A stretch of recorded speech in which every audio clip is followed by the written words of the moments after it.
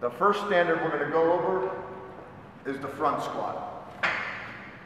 I'll show you an example of a rep. He'll pick up the bar, he'll clean the bar.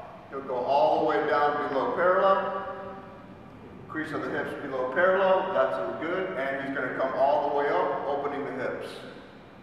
That's an example of a rep. An example of a no rep is he comes down, the hips are not below parallel, that is a no rep. Or he comes halfway up, that is a no rep. If he drops the bar before he opens the hips, that's a no rep.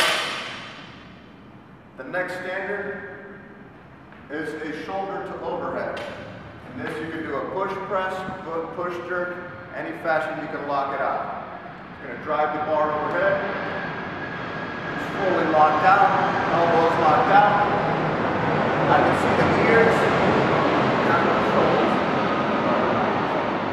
We'll do that again. The next one is a shoulder overhead. He's going to drive the bar overhead. Fully locked out at the elbows, hips are open. I can clearly see the ears. The head is through the window. Good, down. An example of a no rep is that he comes up and the bar is slightly in front of him, or even a little bit in front of him, or another example is he doesn't lock out over all the way. This is a no rep here, and the hips are not open. Next standard is a ground to overhead, or a power snatch.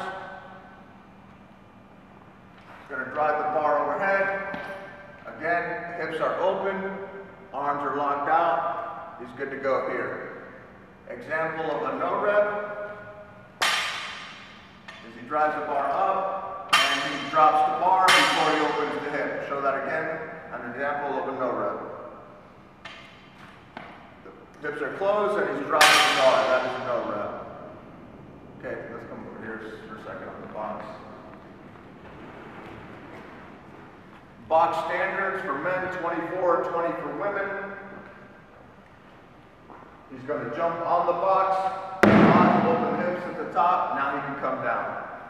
It is not necessary to get your whole foot on the box, but you must pause at the top and open the hips up. One more time for a rep. Good. An example of a no rep. Hips are closed and he jumps off or comes off the box. Okay. You can jump up and step down, but you must jump up. There is no step ups.